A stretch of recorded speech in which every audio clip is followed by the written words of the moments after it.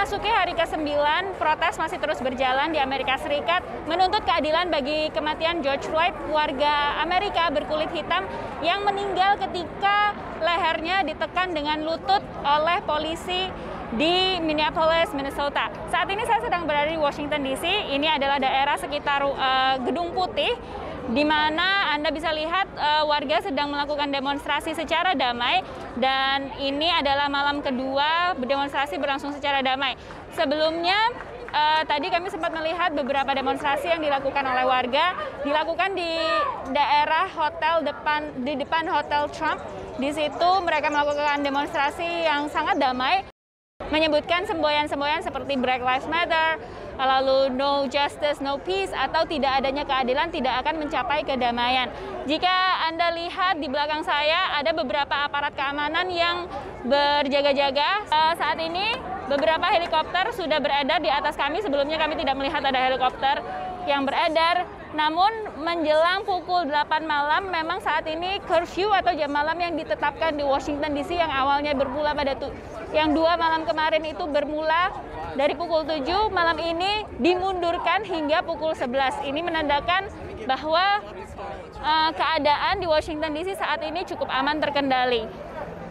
Tadi juga saya sempat mendengar beberapa orang melemparkan botol yang ada di daerah ini, di daerah Demonstran. Lalu ketika ada lemparan botol itu sempat terkejut ya, beberapa massa di daerah ini sempat terkejut. Lalu mereka meneriakkan jangan melempar barang atau jangan melakukan tindakan-tindakan yang mengejutkan.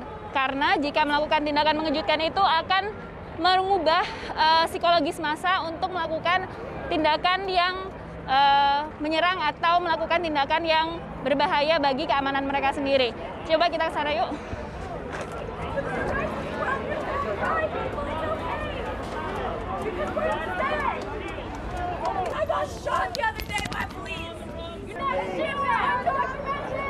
Oke, barusan saja ada salah satu demonstran yang menyerukan bahwa jika Anda tidak terdokumentasi dalam imigrasi Amerika Serikat, disarankan untuk meninggalkan daerah demonstrasi. Karena kami tadi sempat melihat ada border patrol atau patroli perbatasan.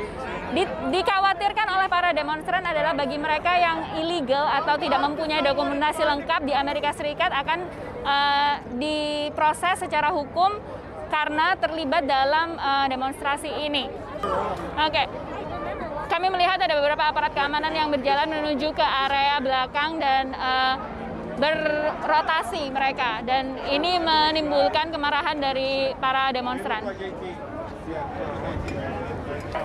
Melihat keadaan saat ini seperti ini, kami akan terus melaporkan untuk Anda melihat apakah demonstrasi yang berjalan hari ini akan terus berjalan damai hingga nanti pukul 11 ketika jam malam diberlakukan di kota Washington DC.